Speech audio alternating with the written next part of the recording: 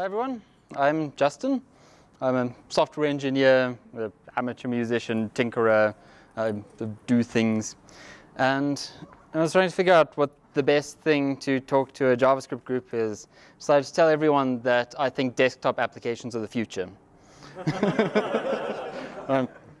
So if I've got something like I don't know, a Slack client or a text editor or something, I think this should be a native application. It needs to run all day. It should use as little memory as possible.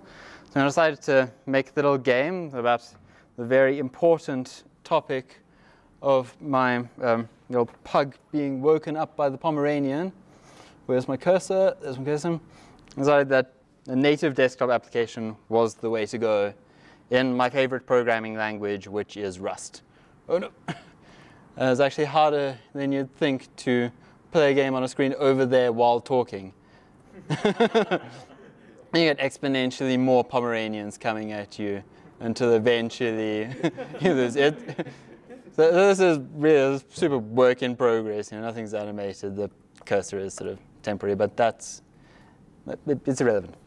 The problem with desktop applications, the problem with this, is that it's really difficult for me to take it and share it with people. I mean, you can say, hey, install this thing. I've got it on a flash drive. I promise it's not malicious.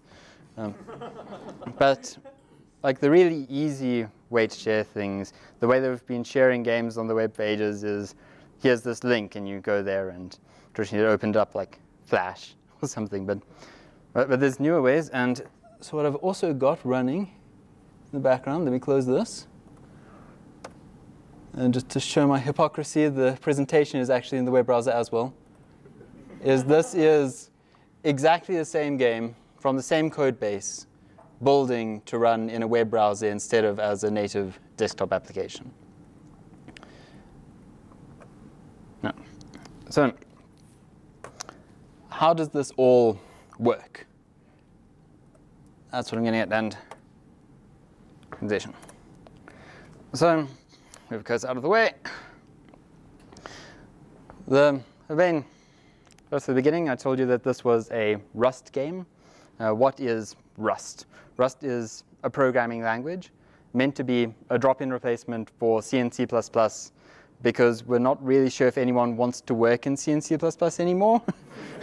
Because languages have a lot of foot guns, which is features that make it easy to shoot yourself in the foot.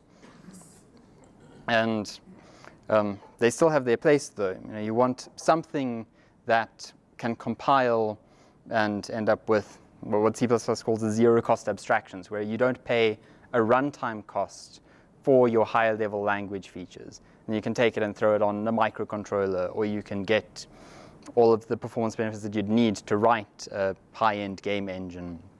And Rust gives you those benefits and the higher-level things, but it's got a very smart compiler, so it picks up things like the possibility of race conditions by being very strict about what is mutable data, what is immutable data.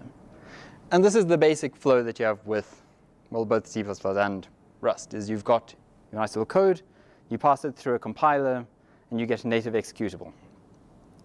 So what happens when we want to put this on the web with WebAssembly is we've still got Rust, goes through same compiler, but instead of putting out like an exe or other type of executable, it's this .wasm file. So what is this WebAssembly thing? It's an assembly target for the web. It's actually a great name for what it is. I don't know how many people here remember that point where Scott Hanselman was saying that JavaScript is the assembly language of the web, and all of these things can compile to JavaScript. And people were like, oh, maybe JavaScript isn't the best thing to compile to. It's not a great compile target. WebAssembly is the good compile target that comes out of that sort of line of thinking. You take your other languages, you pass them through a compiler, you get out WebAssembly. And that plays well alongside your JavaScript, alongside your CSS and your HTML. That game, that's a full screen HTML canvas. It's got some WebGL going. It's actually the next slide, WebGL. And it's the same code, but it's the JavaScript managing this little sandbox that is the WebAssembly. And something really cool about WebGL, another step, is it's actually just OpenGL. It's pretending to be a different thing. It's a specific version of OpenGL. So whereas the Rust code, the desktop version, it's taking the OpenGL shaders that I copied from the internet, as you do, and it's using that to draw stuff. The WebAssembly one is taking those same shaders, pushing it through WebGL, and getting exactly the same images. Okay, so that's sort of one of the other benefits of WebAssembly, and there's something that's coming out of Mozilla's talking about WebAssembly and where you'd use it, is what they call speed without wizardry. And this phrase actually comes from a sort of series of blog posts from the Mozilla dev tools, where they rewrote some of it from JavaScript to Rust to compile to WebAssembly. And what they found is that they did this because they needed more performance. And they found the performance patterns that they wanted to express were much easier to express in Rust than in JavaScript. Things like forcing the compiler to actually inline this function and I don't know, eagerly compute things. And they made it something like 5 times faster by changing it to WebAssembly code. And then some Google engineer that works on their JavaScript compiler came and said, no, this is nonsense. You can obviously do all of this in JavaScript. And he wrote the most amazing JavaScript that nobody could read. And it had like strings. But it did actually meet the same performance. You can write high-performing code in any language.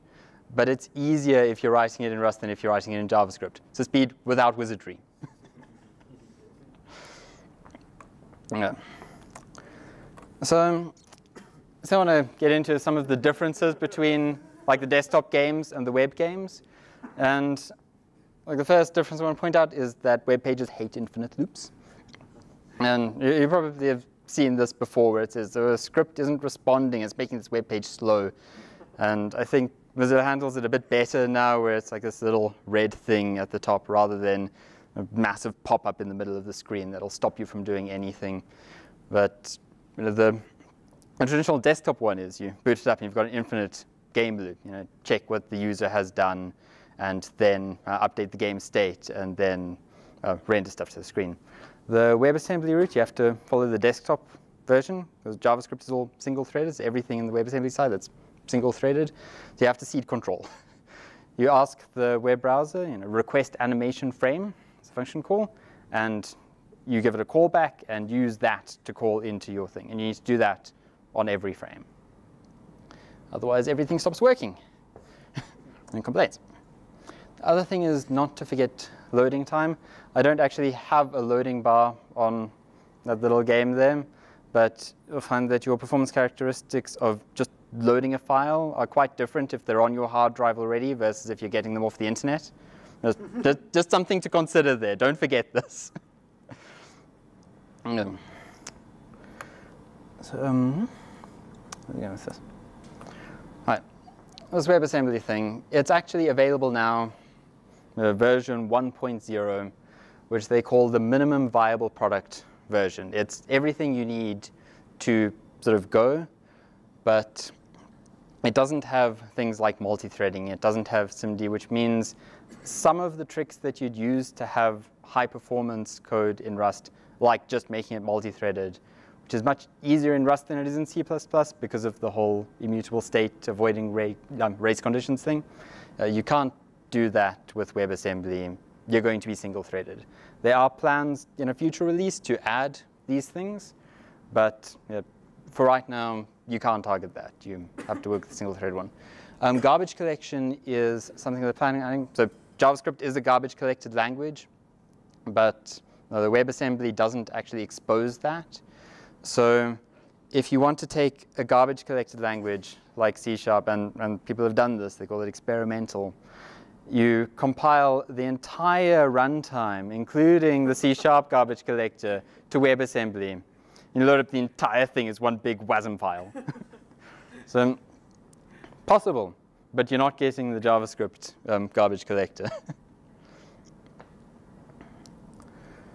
As I said, the language support is growing. The sort of premier languages, so C, C++, and Rust.